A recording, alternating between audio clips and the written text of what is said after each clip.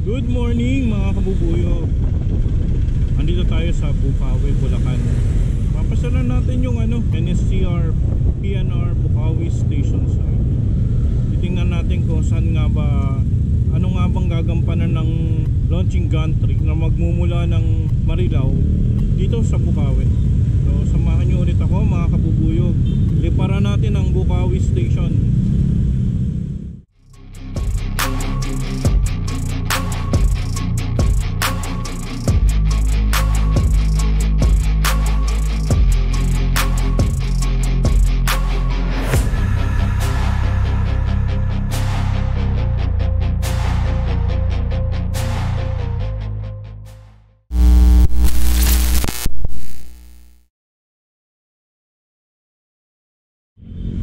Pala mga kabubuyog, galing tayo ng Marilao.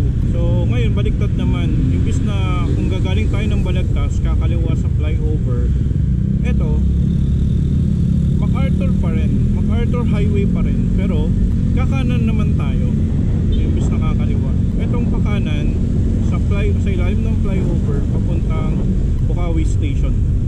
Maluwag, walang traffic ngayon mga kabubuyog. Tapos na kasi ang klase, wala nang mga pasok. So siguro inaantay na lang nila yung mga final grades nila. Walang masyadong sasakyan. Itong binabagtas natin papuntang Santa Maria, Bulacan. Pero bago yun, siyempre dadaan ka muna ng Bocaue Station. Hindi tayo makakarating ng Santa Maria. Dadaan muna ng tawid ng NLEX. Nandun ang Bocaue Exit, Bocaue Entry ng NLEX. Yan, kung makikita nyo, tanaw na dito yung Viaduct ng Bocaue Station Site. Yan mga kabubuyog. So ginagawa din pala yung kalsada dito. So ayan, yan ang Bocaue Station Site. So titingnan natin mula sa lipat ni Bubuyog kung saan nga ba po pwesto yung launching gantry na magmumula ng Marilao, na kung saan yung launching gantry na yun dito rin ang galing. So nilatag niya yung mula Bocaue hanggang Marilao. Yan mga kabubuyog. Andun na nga, binubuo na yung kalahati. Yung paa nandun na sa isang column nakatungtong, tapos yung isa naman nandun sa platform. So yan.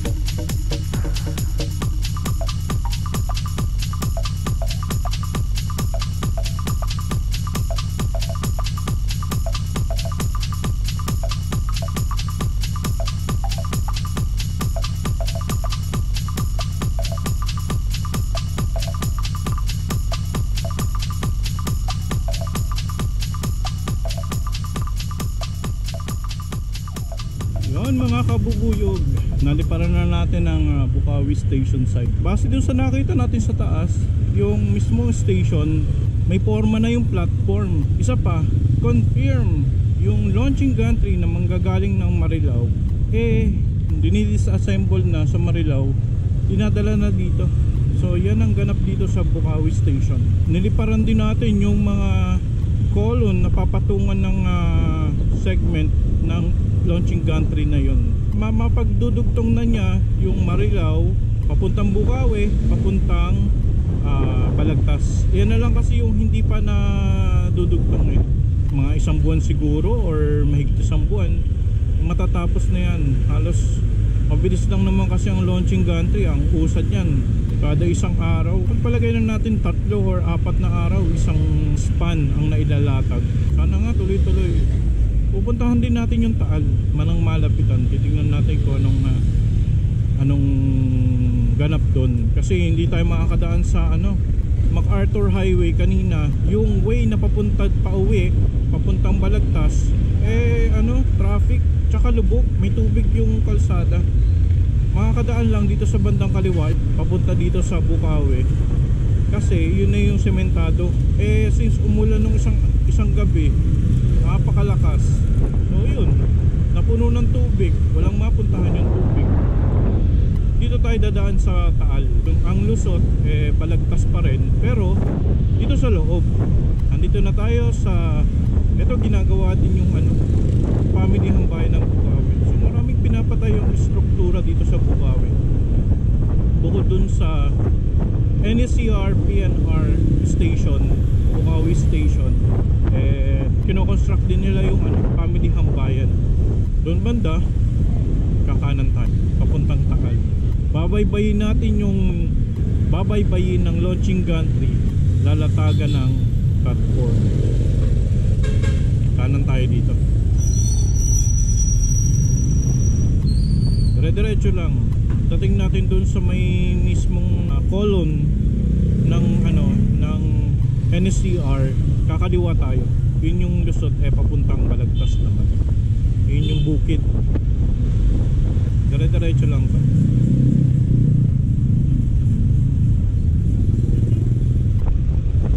Yan mga kabubuyog, papasok na tayo ng barangay Taal ng Bocaue. Diretso pa.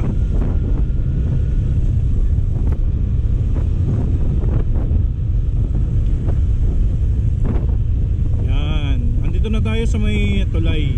Ito yung mga ilang buwan na lang magkakaroon na ng viaduct dyan. So kumaliwa tayo kasi ito na yung mga column.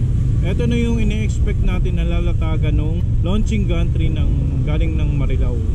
Pinangalanan yung launching gantry ng Bocaue. So yan, kung makikita nyo maraming dito segment. Yan ang ipapatong dun sa itaas. Hanggang dito na lang mga kabubuyog. Thank you sa pagsama sa paglipad ni Bubuyog. Sa mga susunod nating lipad, sana makasama ulit namin kayo. Sa mga hindi pa nakakapag-subscribe, huwag kalimutang pindutin ang subscribe button at notification bell para ma-update kayo, para ma-notify kayo sa mga susunod nating upload dito sa channel ni Galang Bubuyog. Thank you for watching this video. Please subscribe to my channel. Click the like button and the notification bell down below. Thank you.